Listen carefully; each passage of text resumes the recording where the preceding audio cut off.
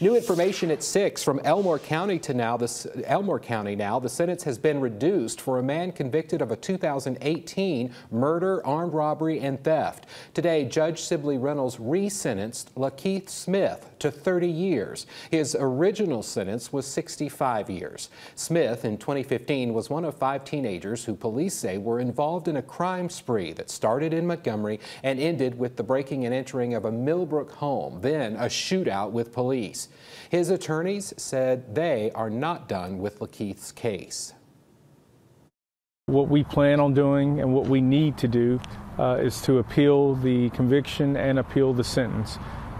We think they were both done in injustice, and so that's our next step. There's been a grave miscarriage of justice as far as LaKeith is concerned.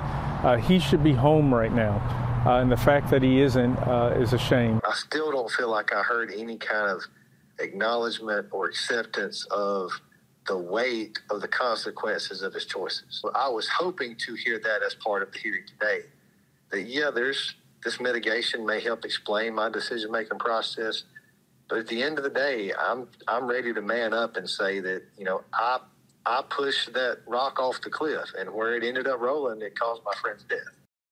Smith was tried under Alabama's accomplice liability law for the death of Adante Washington, who charged a Millbrook police officer with a gun and was subsequently shot and killed. Because Washington was killed during the commission of a felony, all the suspects involved were charged with his death.